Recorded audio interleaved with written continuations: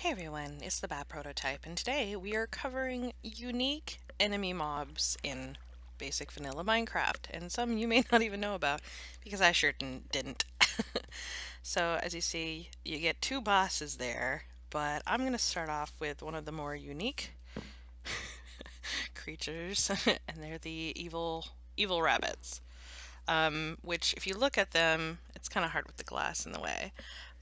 They've got red eyes and they're white. Now, let's see. The killer rabbit. If you break it, now they're free. I'm on creative mode, I'm safe from their attack, but oh dear. The killer bunny is just, it's a unique thing you can summon. And it drops the same stuff that a regular bunny would. But here below is the command that you can use to get it. This is not something that happens naturally in Minecraft. This is a summoned creature.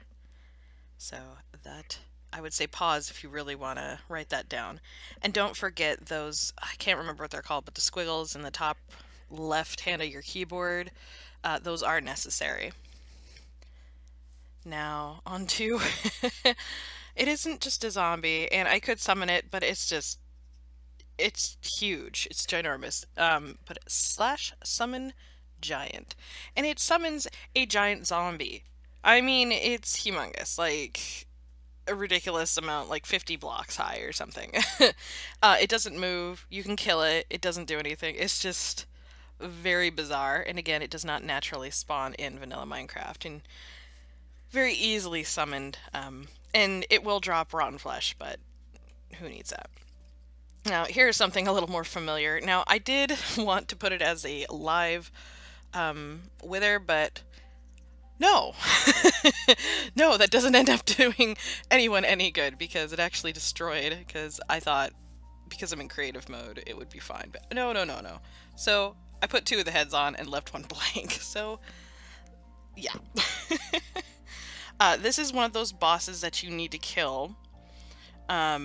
Wither skeletons in the nether to get those wither heads, skeleton heads. You need 3 of those, and then soul sand's really easy to get. But this is how you get the nether star. So, how to create the wither that flies around, FYI, for anyone who's never experienced it. Like I said, you need 3 wither skeleton skulls, and then kind of the soul sand in this pattern, exactly how I have it set up here, but instead of a sign, of course, you would put the other skull, and again, like I said, you'd get another star, and that is used in other recipes I will go into later. Now, our friendly little ender dragon, which you can summon, and here below, you should probably pause to see if you want to copy this down, or you could Google it, of course. This summoning one just summons a neutral dragon. And of course, when you kill the Ender Dragon, I'm sorry, you're not leaving. You can get her head, and you can also get an Ender Egg. Now, in creative mode, you cannot get the Ender Egg. It's not something that is in creative mode, which is kind of silly if you're playing around with creative, but the bottom slash give is to summon the egg if you want to mess around with that. So yeah, very simple.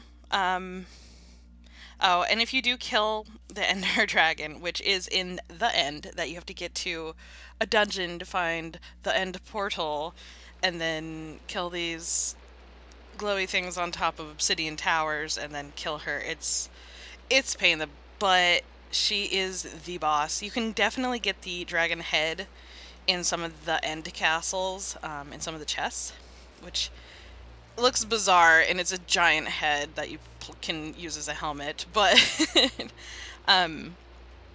yeah, so these are kind of unique, special type summons, or things that you can't get in vanilla Minecraft without actually going into creative mode, and those 2 bosses. There is at least one other boss, but I'll go into that because it's in the regular overworld.